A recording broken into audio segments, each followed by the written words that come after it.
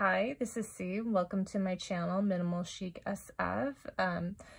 If you're interested in luxury fashion reviews of shoes, purses, I want to say sustainability, minimalism, planning, then this channel is for you. Today, if you are new to this channel, please consider subscribing. If you like this channel, please click thumbs up. Today's topic, I want to say, is a fun one for me. I am reviewing all of my shoes that are also worn as famously by Meghan Markle. She is a big style influence for me. I think that her style is very beautiful, minimalism, classic, elegant. And I have to say, in terms of the shoes, I want to get into a few things like the differences between brands, where they are made, longevity, as well as my ultimate recommendation for these shoes and their price points. I am only going to be reviewing two brands in particular. These are brands and shoes that resonated with me. This pair in particular is made by Tamara Mellon, and these are the Paramour Pump in 105. The other brand I will be reviewing, which is not pictured, will be Aquazurra. So I want to talk first about these Tamara Mellons. So these are the Tamara Mellon 105 Paramour Pump. She wore these famously, I want to say, the week of the wedding with a beautiful black striped dress. And if I can, I will try and include the photo to it. I'm still new at editing, so please forgive me. These were my first purchase, I want to say, into a high-end shoe brand of a new shoe. I did some research on Tamara Mellon. I really like the fact that she has, since she's left Jimmy Choo, she started her own another new shoe company. This one tends to blend, I want to say, LA style with classics. So as a California girl, I definitely love the look and feel of these. These are also Italian made, and these ran, I think, around $500. I think Tamara Mellon occasionally does sales and coupons, so I think I waited for a coupon to come on before I purchased these. And I have to say, I've been overall very happy with the purchase. These are like a black suede Mary Jane, and I've been known to wear them throughout summer, I want to say fall and winter. I really try to keep my shoes in season and keep these, I want to say, to help protect the longevity of the shoes. So these are around 5-inch heel, black suede, double buckle in gold. And it's like champagne gold. And I would say I've worn these at least 1 to 2 seasons now. And they're holding up quite nicely. Tamara Mellon seems to make a thicker suede, and I do take care of my shoes. Like, these were Scotch guarded, and then they get brushed regularly. So in terms of wearability, these shoes, her shoes are very solid on, I want to say, the heel point. Compared to like other shoes that I own, when I step in these, I know that nothing is going to happen. Like a heel is not going to snap on me. Other shoes by other brands, it's a concern. These ones, These I wear to work, I'll wear out on dates, and I will feel confident in them. They're a very comfy shoe. The only thing I will say is I definitely feel like I could not run away in them. As nice as they are, as quick as I bounce up and down on them, like, these are definitely not a shoe that's easy for me to run or walk quickly in. But I've worn these all day to work. It hasn't been a problem. I will say, if you're out of practice on wearing 5-inch heels, you might want to take a few breaks in between out. But again, can stand easily in a couple hours for these. Definitely all day at work, in between sitting, running into meetings, up and down, not a problem. So these are, I want to say, in terms of rating, wearability, price, at least a 9 out of 10. And I have to say, it's because they look so good still, even after all this time. So that is my first pair of Tamara Mellons. The second pair I bought was made famous by Meghan when she was celebrating, I think, Prince Charles's birthday. And this was right after they had gotten married. And these are the Siren pumps in the Napa leather and blush. And as you can see from the dirt, I've worn them a fair few times. This pair I bought last winter, and you can already see some wear here and some wear here. In terms of the price point, I think these also were on sale, and I believe I paid maybe in the mid 300s. I have to say, in terms of the heel, it's very solidly built. There's something about her design, which you know somebody who wears heels helped make these shoes, because when I step into this pair also, as high as they are, I don't feel like I'm going anywhere in them. This pair compared to this pair, they're, again, two different types of materials. These are leather, this is suede. Suede's going to have a much easier break-in period. This pair, I was surprised to see, took a bit more while to break in, and by that I meant at least one full wear. I wore these to work, and I have to say, I wear on average a 4-inch heel. I had to train myself to walk in 5s. This pair, I'd been wearing 5s for a few, like all weeks in a different pair, but this pair just felt, I want to say, a little bit harder on the foot. And it took just, I want to say, 1 to 2 wears to break in. Now that they're broken in, it's not a problem, but I can definitely say from like a perspective point of view, as beautiful as they are, like, they're not my favorite Dorsey pump. And I have Dorseys from Christian Louboutins, and I feel like those are a little bit more easier to get around than in these. But that being said, they're very beautiful heel. I definitely can see the wear here on the PVC. And I don't know if that's my own clumsiness or not, but again, beautiful heel. Don't regret what I paid for them given the price. The fact that they're an Italian-made shoe, also another benefit. But I can say, yeah, definitely a nice heel. Very beautiful, but they may not be something I would repurchase again, knowing, and again, I knew like the leather was going to have this wear over time. So I would say that was not a deterrent. The PVC was not a deterrent. I would just say be careful and be aware of the fact that there is a break-in period for this shoe. Because of that, I think I would maybe give these an 8 out of 10. And that was just because that first day was murder. So these are my Tamara Mellons. The other shoe brand that I have that is made famous by Meghan Markle is Aquazurra. And I have to say, I love Aquazurra. I was new to the brand, and here they are.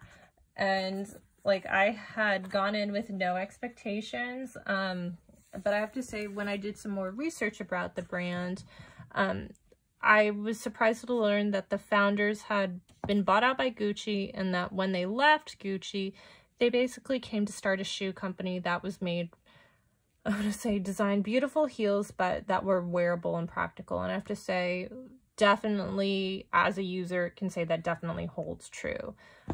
I love these heels. I would say I definitely will be buying Aquazurra, I want to say, for a long time to come.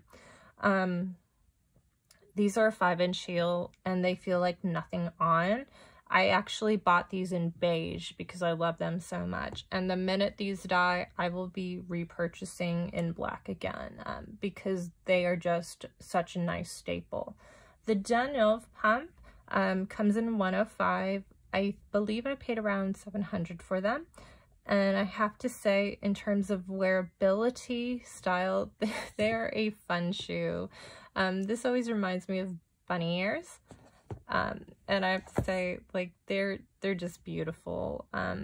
I wear these out to work, on dates. I've even walked a few city blocks in these. I want to say at least a good 5 to 10 blocks in quick heels in the middle of winter. And like, as much as it was like a quick run, they held up. I have to say, love these shoes. They have great wearability. There was no break-in period because of the suede. And I have to say, they're holding up quite nicely. They look great. The only thing I would say is, if you have, there's a little bit of white on here, and I think that's almost my skin rubbing up against it, but black shows everything, so just be aware of that when you buy them. But again, a beautiful shoe. and definitely would like say this I can understand why Meghan Markle buys this pair. It's because they are so wearable, and even after working like an 8-hour day or standing for at least an hour or two in heels, like it really doesn't cause me any pain or swelling. So I would say beautiful heel. Definitely get why she has them in multiple colors. Here is my second pair of heels, and these are, I'm gonna do this so you can see them fully, I want to say, styled. These are like little boot shoes I use to help keep the shape. My black pair of Paramour pumps also has them, but I took them out. These are the Matilde pumps, and funnily enough, and I'm going to bring the other one over. Funnily enough, these are actually 2 sizes too big for me. But that is not a problem because of the fact that this shoe is so comfortable, and with the tie-around feature, it's not that bad. There's a bit of a gap, but again, it's fine. This pair I purchased on sale. I'm not sure why they're on sale because they're so comfy, but I definitely could see myself rebuying this pair. In terms of, I would say I've worn these to death. The suede seems to hold up even though I brush it, but you can see some wear on the foot. That's not on my Paramour, so maybe that's a difference in the manufacturer, but I would say like this did not bother me. The toe box here on other shoes like the Paramour kind of did, but this is a beautiful heel. In terms of wearability, I can wear it all day at work and I'm in no pain. I can wear it out on a date in no pain.